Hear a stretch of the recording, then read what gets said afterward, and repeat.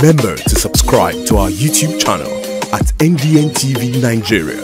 Click on the subscribe button and be the first to get notifications. Members of Isieke community in Asaba, the state capital, have appealed to the state government to have a second thought about acquiring vast parcels of their ancestral lands for development.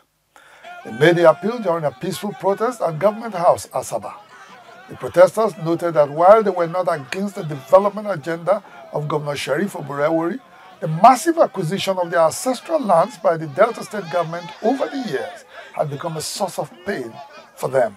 That all we are here is not for fight, just to enlighten them a little bit of our situation at stake, that we need a place to domicile. The Isieke community, as I stand here, we own them from the Delta, Dennis Osadebe University down to headquarters, and they have all been collected by the government. We are asking His Excellency to please come to our aid. The protesters were addressed by Governor Oborevwori'S senior policy advisor, Honorable Funke Keme Solomon, who assured them that his principal, a compassionate leader, will be available to engage them in talks. I want to thank you for the way you have conducted yourself. Every citizen has a right to be heard.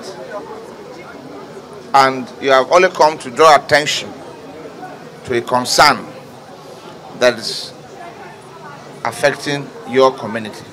Government will not willfully take away the rights of any citizen. And therefore, we will study the challenge, the protest, and we will return back to the community. Let me assure you that this government is a people-friendly government. Inside the Niger Delta,